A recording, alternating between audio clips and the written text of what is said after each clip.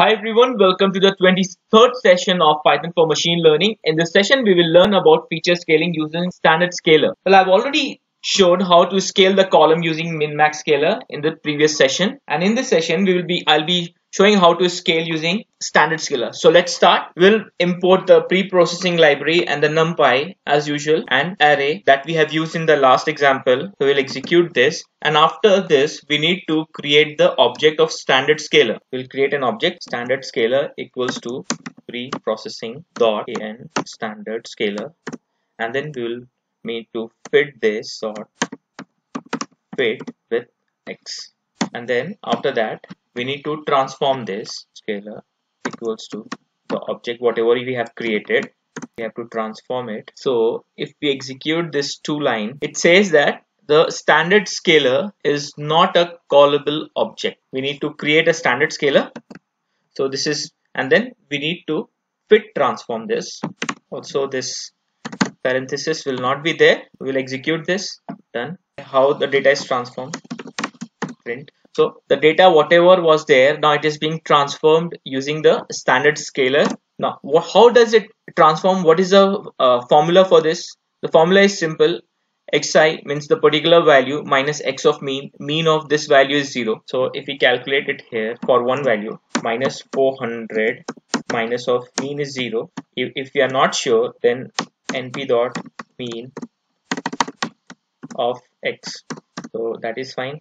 So we'll write minus 400 minus 0 divided by standard deviation of that feature. Np dot std of that feature is x. So you can see minus 1.53. Similarly, for the second element, we have to give minus 100 minus mean by standard deviation. In this way, we will get it.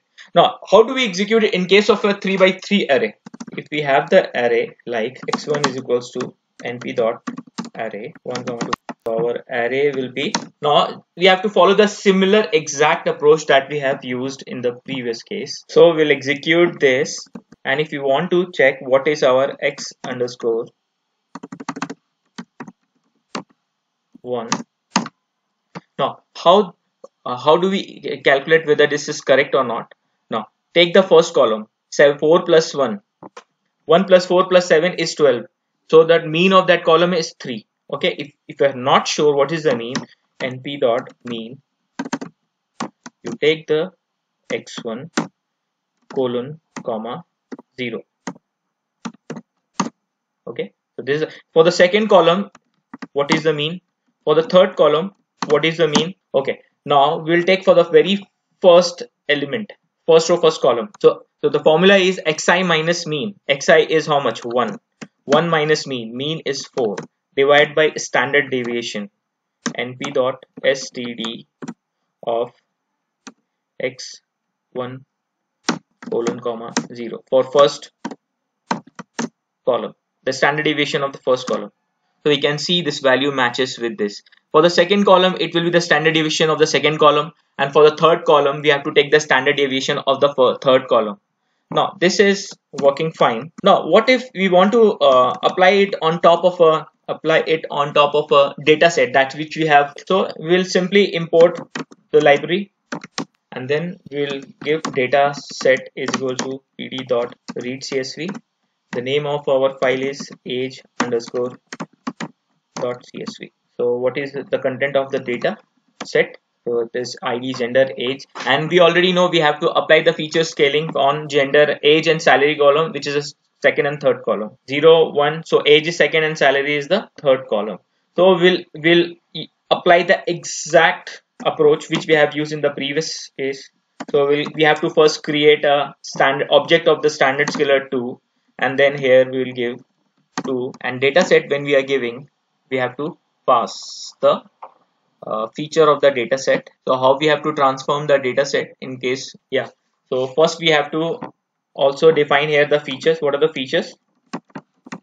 Features is equals to dataset dot ilog, and then colon comma 2 comma 3 dot values.